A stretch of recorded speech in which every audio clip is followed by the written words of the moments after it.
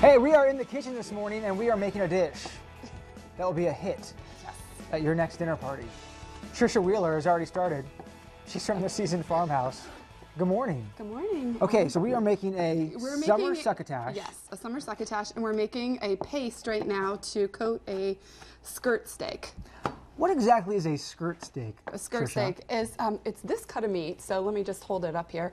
It's the thin part of a cow that goes along How's the taste bottom. of this? Fabulous. It so is, okay. I've made some ahead for you, and so I was going to teach you how to make this paste because I've been marinating this piece for about an hour this morning in this paste. So see how I'm just chopping this? Yes. This is our garden garlic that we just pulled yesterday out of our garden, and so we've got, and we were able to pull jalapenos out of our garden. So you've got our garlic and jalapenos from our farmhouse garden, and you're just going to be keep chopping this. How fine do you want this? Just keep chopping, Okay. and then we're going to start smearing. That's going to be our next technique. You always give me the knife. I keep thinking one day you're going to wise up. Yeah, so I'm going to put salt on this, Okay. and you're going to chop the salt, a lot of salt, into your paste. Why? What's that going to do? That's going to pull out the waters of the garlic and the jalapeno and start to pull out a little liquid, and then we're going to smear that. And so I'm going to show you your next technique in a second.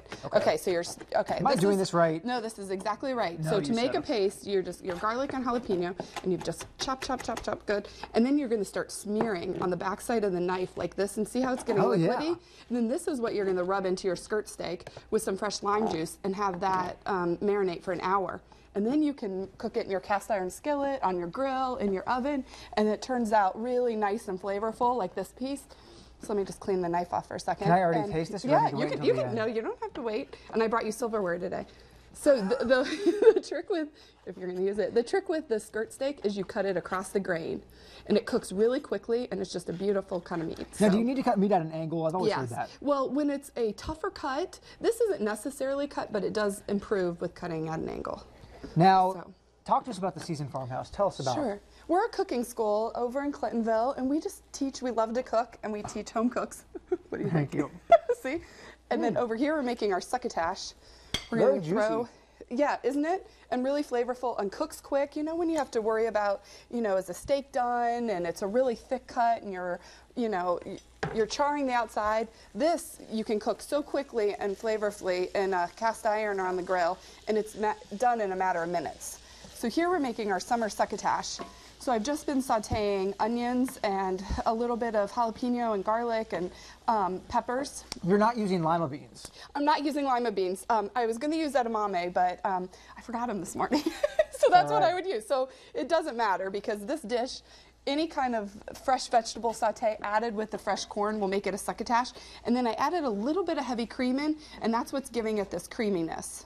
And I took this corn yesterday, I peeled it from, got it at the Clintonville Farmers Market, and then just shucked it and made this whole, so all week I could use this whole fresh thing of corn. You are all about farmers markets. I do. And growing I your own love, food in the garden. I love to garden and to... Is it too late, though, to start? I mean, it's the end of July. No, but there's crops that you can can start a now. garden right now. Yeah, you could start, and it'll be different things that you would start. But you can, you know, if you have a shade garden, you can start lettuces, and you can start your fall crops pretty soon. I hear probably. the pitter patter. Oh, Maria's coming at the right time. Oh, yes, of course. Try this real quick. Okay, so we made a skirt steak down this. here. Oh, I have a fork for you, Maria. Okay. I was gonna make We you can guys a share. nice- So that's a lime marinated skirt steak with a. You can just. Oh, dip do in. you want me to mix again? Okay. You can. Now we're adding bacon? That's Yeah, delicious. and then you're gonna add a little bacon to this. Does bacon change Yeah. the entire taste? It does.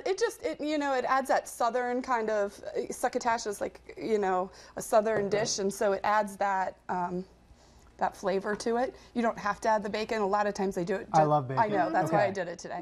So I knew you'd appreciate the bacon.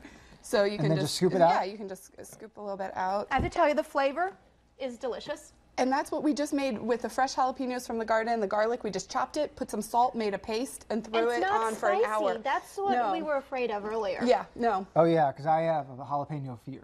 You do? Mm-hmm. Hell yeah, big time. But Just that's delicious. because Very it's flavorful. because it's you Spicy. think it's going to be too spicy Yeah. for you, and you're not going to taste the other. All of the above, Yeah, Tricia. yeah. All of the All right, above. taste that. Good? Delicious. Yeah, I So- mean, the bacon's not really that overpowering as I No. thought it was going to be. No. And then you could just add a little bit more like the fresh corn. And the fresh corn you should only cook for about 2 to 3 minutes when it comes right off the cob. Like that, Maria, do you want a little bowl? She All does. right. Of course, Here. I gotta taste Here, let me that. give you Hey, by the this. way, to get the full recipe, just log on to our website, myfox28columbus.com, and click on GDC recipes.